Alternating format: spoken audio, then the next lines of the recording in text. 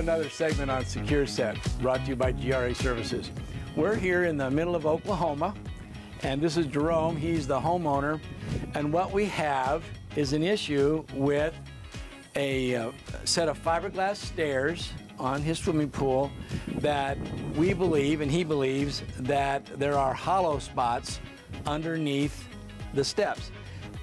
So being that when you step on them, you can feel the flex. So Jerome, let's take a look and see, give it a few taps of the hammer so that the audience can see what we're talking about. Yeah, sounds pretty hollow. Yep. There might be a little bit of a solid spot there, but how about the rim here? Okay.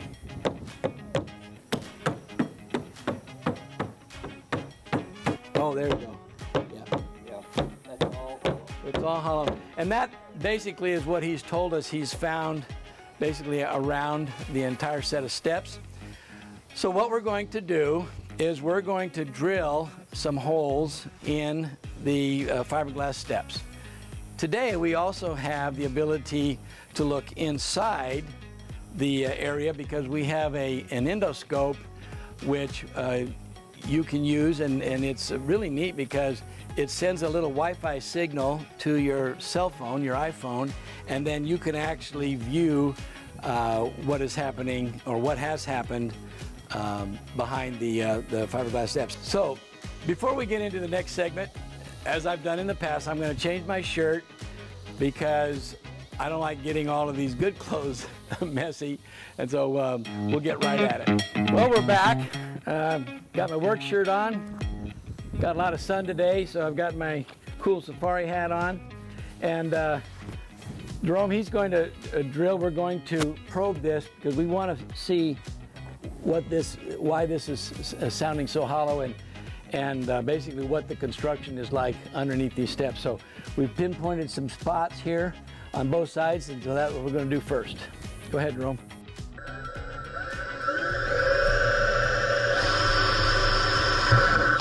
Let's move around to the other side.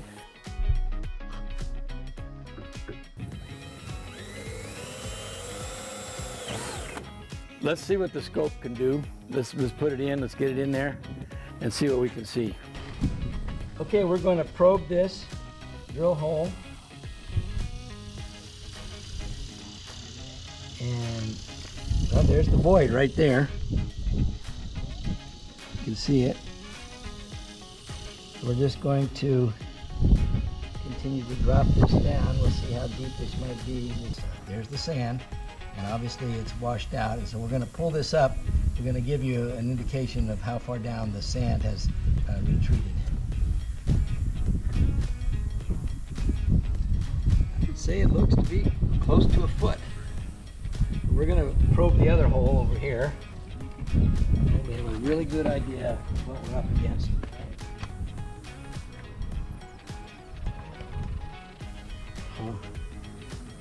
Oh yeah, you can see the edge of the concrete there and how it's washed its way around. So basically the same thing is oh, there we go. Same thing has happened on this side. All right. Now what we've done in the interim is that we've drilled a number of pilot holes to determine basically what's truly underneath these steps. Now, as we had determined and viewed through the endoscope is that this section here on both sides is hollow, and it drops down about 12 inches or so. But then we determined that we needed to hammer sound the rest of the steps, and so the bottom step seemed a little hollow, but actually what we found is this. The bottom step actually has sand right underneath it, but the sand is waterlogged. So we have water right underneath the step. So that's okay. Then we're going to move up to the next one. We probed the next layers with not only the camera, But your wire? Oh yeah.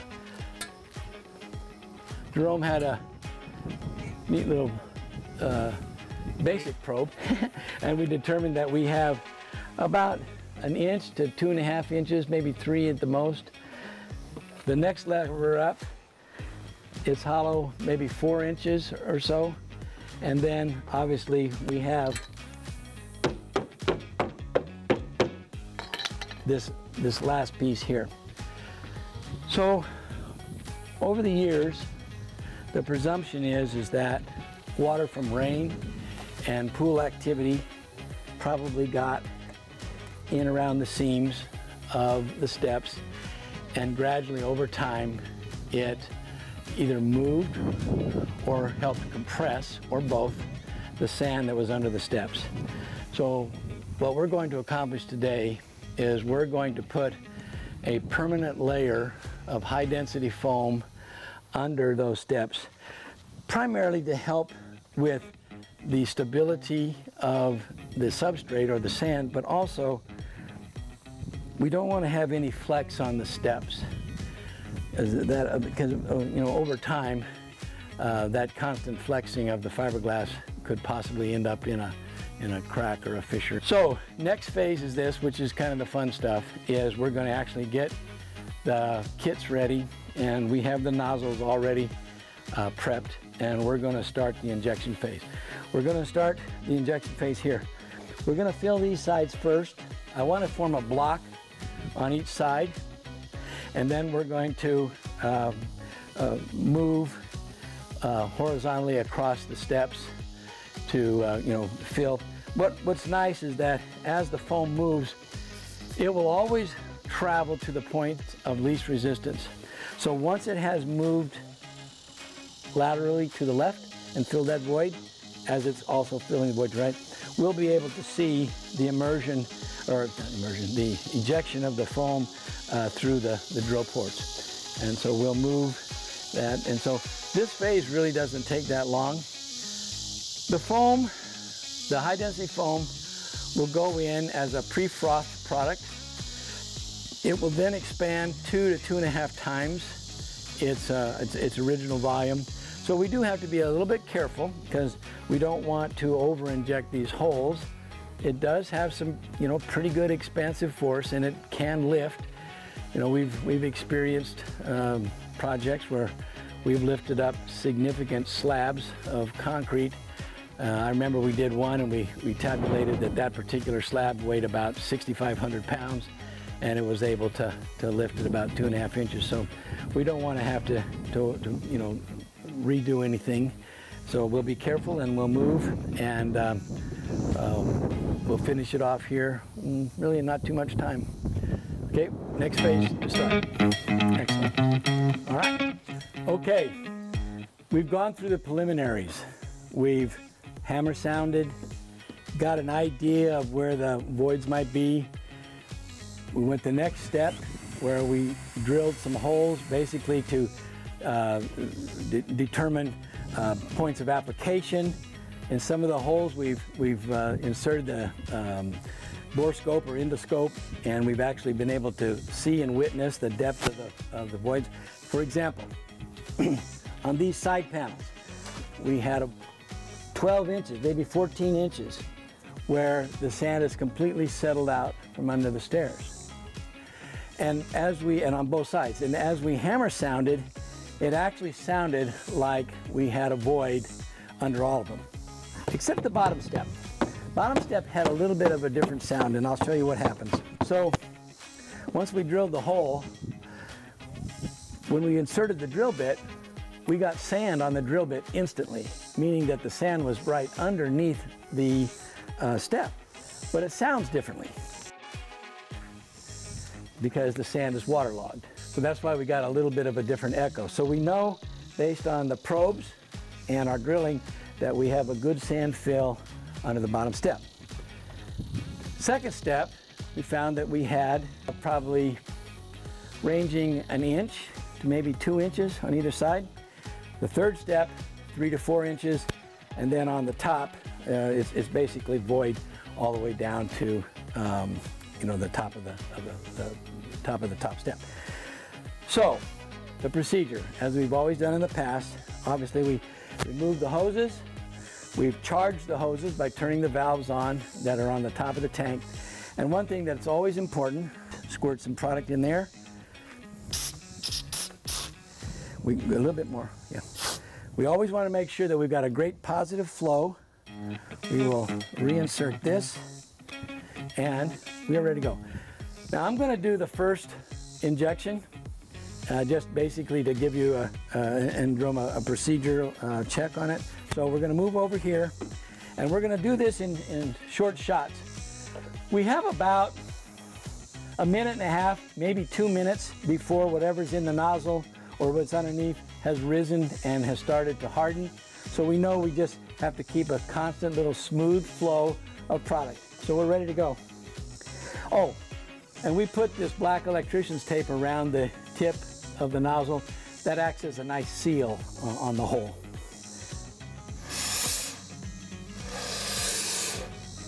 So we don't want to overfill it. We're never in a hurry, you know.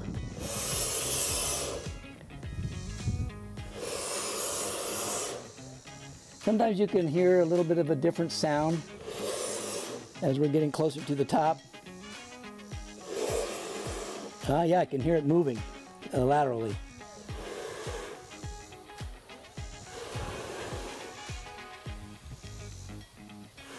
Here it goes, right here. Excellent. We've got foam exiting right here, so we know that we're full. We're going to let this harden up. Jerome, can you hold that pressure on that? I brought something I'm going to use today. These are going to act as just sort of temporary plugs. Go ahead and just pick that out. Oh, not going anywhere anyway. Okay, we want to make sure that we still have flow out of that, which we do. Excellent, excellent, excellent. Jerome, you're next. All right. That's a beautiful, that was fantastic. Okay, let me move that box a little bit closer to you. Ready to go? Okay. That little bit of down pressure. Good.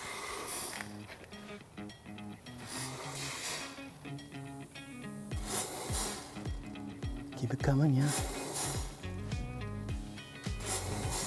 And just hold up just a little bit. Come here. Oh, perfect. Okay, one more shot maybe. Excellent. Okay, let's just keep that nozzle in there for a little bit. We can always take that off and put on a new one. I don't want any foam coming out of the hole. So this is wonderful because take a look at this. We've got great indication that we have foam has filled this entire thing. We've got good hard foam that has come up through the, and made its way out the crack. So we've finished, first injections. We've got the side panels. Pretty cool. But here's that's kind of neat. It's kind of self-assuring. You get all these little telltale signs like this. So here's a crack right along the edge. And we were injecting here. We were shooting it straight down. So we know that came back and then filled it here. And then also, you can feel the heat from the expanded foam. You can feel it all the way across the panel right here. So we know that the foam has expanded and is setting, and it is basically doing its job under there. So we've done what we wanted to do. We've created a dam on either side, and so now we're going to move down to the steps. And thinking about the process, a gentleman that had done this before had given us some feedback on what was successful for him. He said he actually started on one side and moved his way across. And so since we have already successfully set a dam or a block, I think we're going to do that. It's always good to learn by experience and feedback. So we're going to start on this side over there, and we're going to inject, and we're just going to move. In theory, as the foam expands, it's going to travel, and we're going to see it come out the next hole. When that happens, we will then stop filling that hole. We will move to the next one or even to the third one, and then we will continue the process. So that's what we're going to do. Okay, we're going to go into a second phase of injection, and as before, really a good common practice is make sure you've still got a good flow rate. Very good.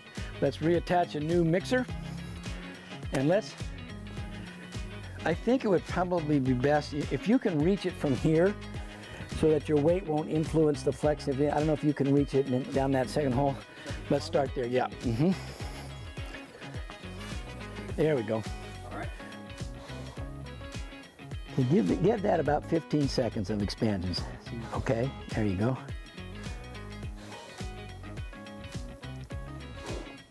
Oh, a little different sound. Yep.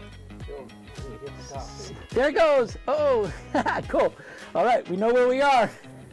All right. Coming a little? Coming out a little bit. Here, let me see if I can do that just temporarily. There we go.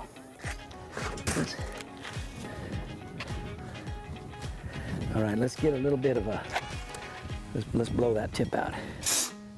Excellent. All right. Oh, yeah. Excellent. So we're going to the next. Yeah, we'll go to the next one.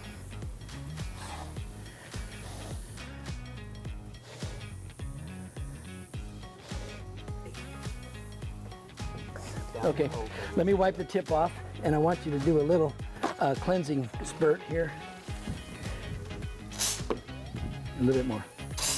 Okay, so we've moved now to this final hole, and we really have to have our ears tuned to that expanding and gurgling sound as it moves up to meet the end of the step. So go ahead, here we go.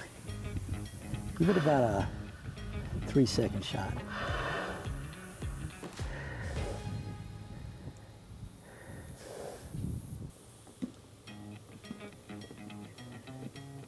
Yep, let's see here.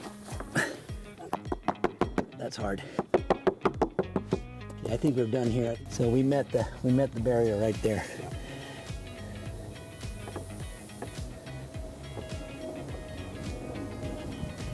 Fantastic. All right. Oh yeah, We're yeah, good. we're good. Okay. All right. All right. Okay, we're up step number 3, and we're going to follow the same procedure.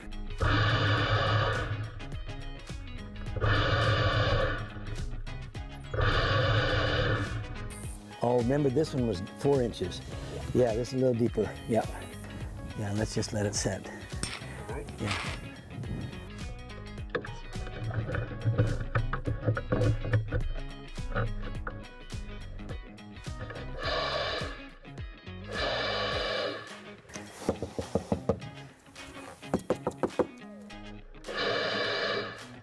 Yeah, let's do that, because we know that's full.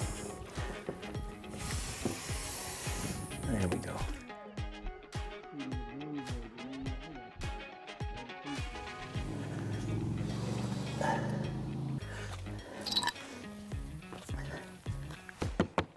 It is fantastic.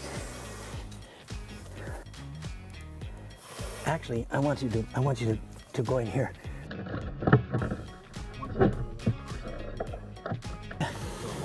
Yeah. Oh, look, it's right here. Fantastic. Okay, just let it sit. Let's just. Oh, good. Ah, perfect. Okay. All right. Yeah, I tell you what. Let's take a break. It's very important that when you're going to take a break, that you take the time to dress the end of the gun, reset the safety, wipe this really, really well, get all the crud out of there. I actually have a little knife here. I'm going to just, yeah, that's real good. Okay. The reason is that this really keeps the function of these orifices working really well. And to protect it, in each kit, you have this little pack of Vaseline or petroleum jelly, whatever you want to call it. Anyway, just extrude a small amount like this and seal the end, and that will keep all the air away from it, and you won't have any contamination of the end of the gun. Okay, another thing, when you're in break, do not depressurize the lines. Do not turn the valves off. All right, we're gonna take a short break.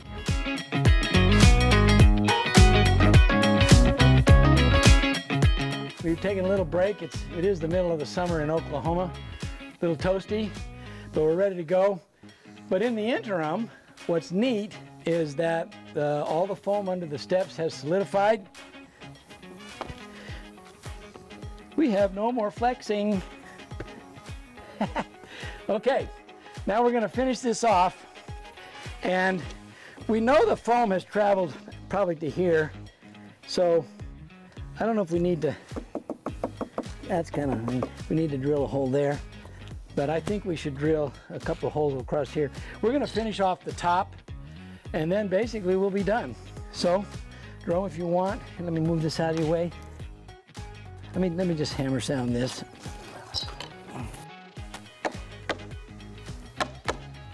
That's not so hollow anymore. Okay, that is.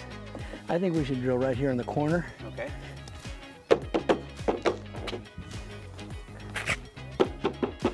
And you know what? I think we'll use the same methodology.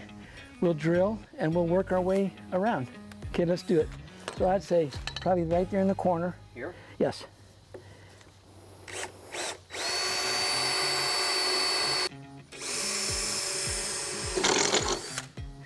Okay, other one on this side, maybe here and then right about here.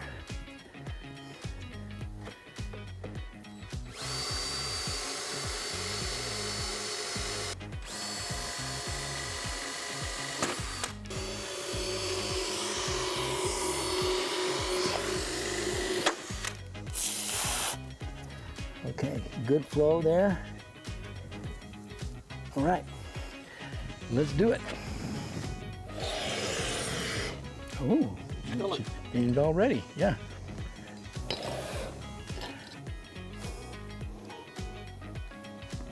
Pretty cool.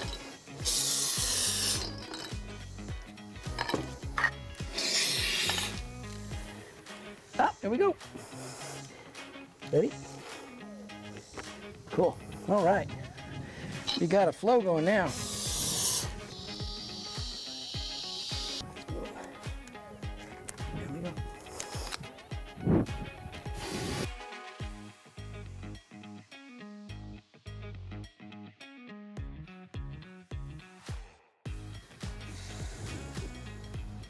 Well, there's no deformation on the wall at all. It's perfect. Oh, there it goes. Ha ha!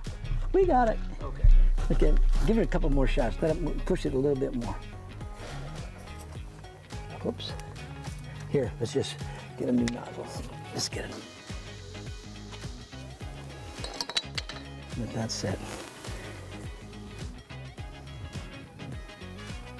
What we have to do, because you might want to use this for something else some other time, take the nozzle off and clean that off really well. Clean that off really well. And let's see if we can dig a little bit of that crud out of there, right there. Oh, that came out perfect. Okay, and we go like this. That's silicone? That's just petroleum jelly. That's it. Okay. We have come to the conclusion, really, of another really neat project. I get enthused about it because it brings such opportunity to the homeowner to do something that isn't a significant financial investment. So what we've been able to accomplish, now we arrived here at about 10 a.m. It is now 1:15, so that's 3 hours and 15 minutes. So if you factor in all the time that we did with instruction and dialogue, and we even took a break, honestly, if you had come out here to do this on your own, you could probably do it in about 2 hours. So it's finished. So let's try it out. Let's try it out, yes. Let's see what happened here. So before we had a lot of flex in here. You could feel the flex when you stepped on it, and this is just absolutely solid. So we solved the problem. Well, as I talked to pool people about it, because I've been working on my pool, and they put some liner and they've done a bunch of stuff for me. So I asked them about the steps, and they said, well, that's a real problem. They don't make those steps anymore, and to get a brand new set, it'd probably be $7,500 just for the steps, not counting labor and everything else to put them in. So this is a significant advantage over whatever other alternatives you might have for repairing steps. One of the things that is not seen underneath the steps is that this is really high density closed cell foam. All the access points around the steps have now been sealed. So the water that was once moving in there and compacting and moving the sand away, it can't move it. You cannot move the foam. Additionally, this foam has phenomenal adhesion. So anything that it comes in contact with, where it actually then dries and sets, is stuck for good. So the completion of the project would be to just take away some of the small amounts of foam. You know, obviously remove the dowels and smooth them over. You mentioned that you're going to have this bottom part re-fiberglass, correct? So, yes, so we'll have to fiberglass these steps. We were going to have to do that anyway because the top step is cracked in a couple of places. And so we're going to fiberglass, but that's pretty minimal considering how much we've saved on having to replace the steps. So we can put a new fiberglass top on these steps, and they're going to be like brand new steps. Well, it's been a great day. Thank you, Doug. Thank you so much. Thank you for giving us the opportunity to bring another really neat use and application of SecureSet spray foam to the market. Again, we're in pool step restoration. Thank you very much.